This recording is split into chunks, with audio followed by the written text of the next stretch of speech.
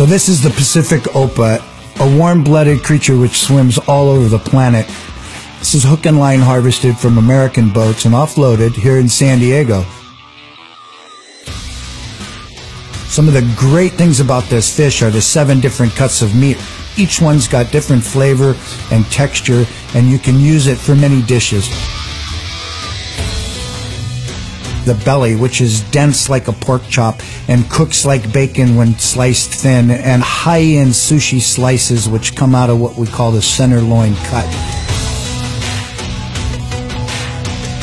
The abductor muscle, which controls the pectoral fin of this fish and propels it through the water. It can be used from anything from sweet Italian sausage to grandma's meatloaf to tacos to chili, and whatever you do with ground beef, chicken, or pork, you can do with that abductor muscle.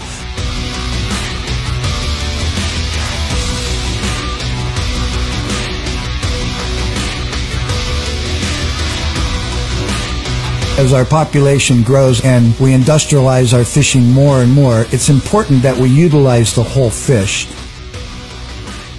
Each cut has a different flavor profile, and each cut has a story of its own.